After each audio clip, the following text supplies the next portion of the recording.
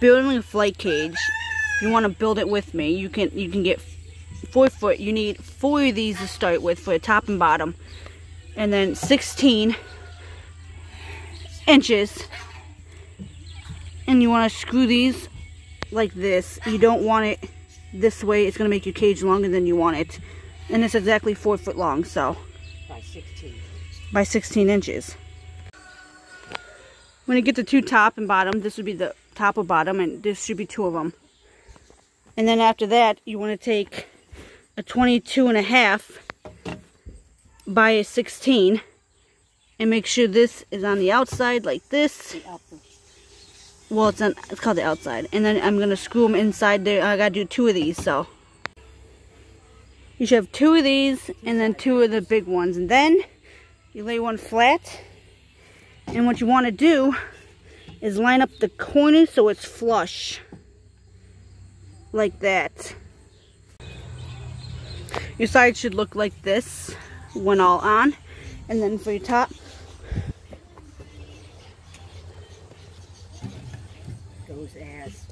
you want it to line up the same as the bottom. You might want to flip upside down. Put it together. To put it together, you want it might flip itself. After you get the top on, you're going to want 4 more 16s. And then to go in between here, you want a 45 one. You're going to need 4 of those too.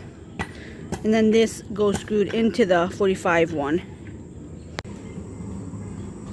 Okay, for measuring it, it's actually 45 and a 3rd line after. Here, I'll measure. It's hard to do this with one hand. And the whole thing fell.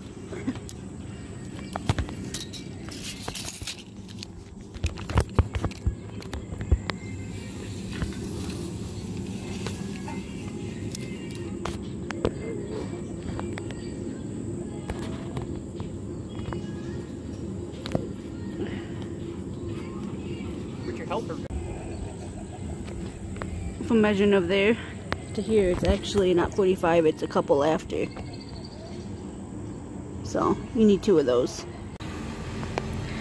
Okay, this should fit once you cut them, and then you want to put your screws from here into these, just this. Right now it's just wedged in there. So you want to make another frame from inside it. This is the inner frame. You want to wedge it into place. So I gotta wedge this into place. It's all in. And since it was so fun doing that, you want to do another one for the bottom. And you have to flip it upside down to do this.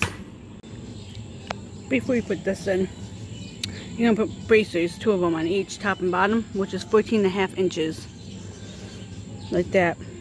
Before you wedge it in. Once you have your braces in, it should look like this. Nice and flushed. You don't want to screw it in yet. Next, you're going to want 22.5, 4 of them, to go right here and on each corner. So it's 22.5. I got my 4 cut right there. Then you want to measure in between the 2. And it should be around right here.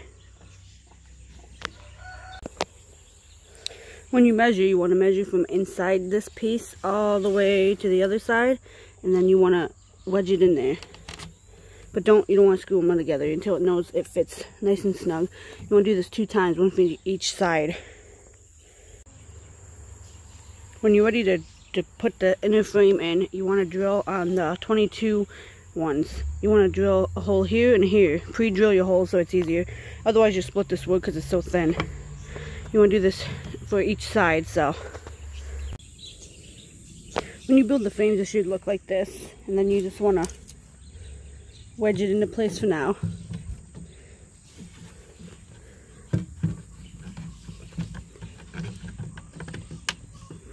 I gotta stop the camera for this. Okay, it's wedged in, but I don't have it flushed right now because I gotta take this out to do the bracer bars. I gotta make one for the side now. So same thing you want to do for both sides. Okay, I got my both of these on each side, and next you want to measure from top to bottom for your bracers. I'm going to have a divider, so I'm going to have 2 braces next to each other, but not too close so the board can slide in. So I'm going to do that 8 times. I got to do 2, 4, 6, 8 for each side, so. Okay, the divider is going to be, well, it's not in yet, but it's going to be a space. However thickness your divider is going to be, if you're putting dividers. If not, you just want to put a bracer then in between the back, and so that when you mesh it, it has something to staple to. So I gotta put my dividers in. If you're putting a divider in, this is just sitting there right now, and you don't want that gap, what you could also do is put one of these flat and attach it to this brace. You might need a longer screw, and I would definitely pre-drill it, otherwise this will split, which I actually might do that. Or you could flip the whole thing up and drill it right to this. Actually, I might do that instead, so it's less of a gap. That's if you're putting a divider in. If not, you can skip this step. But if you're putting a divider in, this is why you don't want to put this completely on the rest of it, or the back either, because you want to pull this out to put your 2 pieces in here. That's why mine is just sitting inside there, but you just want to make sure it fits. So when the braces are in, it should go like that on both sides. I didn't do the other side yet, so. I got all my dividers braces in, and I'll use, where did it go? This is a thickness. Slides right in. I did add, well, that's not in right now, but I did to the top, so it's no gap. But I attached the top one to this bracer, but I'm not doing that with the bottom one. I gotta attach it with this one, because I gotta put mesh on it, and my tray's gonna pull out and down. This is gonna be a dropout tray. Or you could just mesh the bottom if your birds are outside year round. I guess it won't matter. But that's that. Now I gotta start on the door frames. So that's the next thing. I think that's how I'm gonna do my doors. You can do your doors however you want. But I'm gonna have this, well, it's gonna be up higher. And I'm gonna have another frame inside here that's gonna be hinged to this wood. And this right here will be my door. I'm going to do this 3 times, so. You can do your doors however you want, so. Just want to measure. And then make another frame, and then the frame inside there for your door to hinge onto and open, so. Okay, I got my beams for the middle here, right here, and across. I'm probably going to put my door down here so I can just open them and feed them from the bottom. And then these will be for grabbing when I need them for breeding. And then on the side, you're going to want to measure inside. So your nice little bracers again.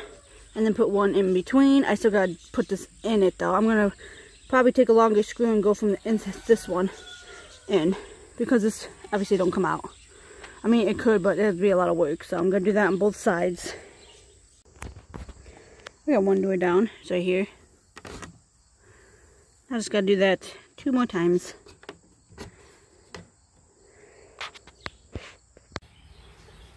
When you've all your boards, and that's how it should look when you mesh it and stuff.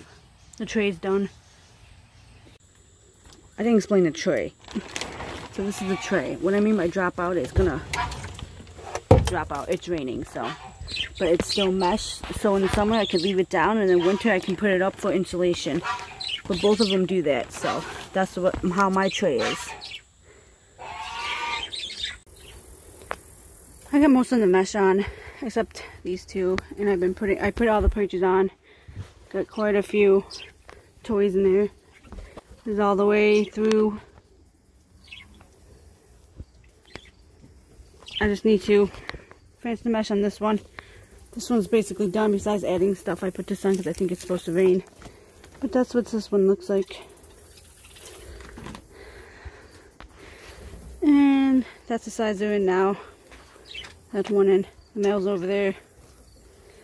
So, pretty soon I'm going to be moving them over. But that's that.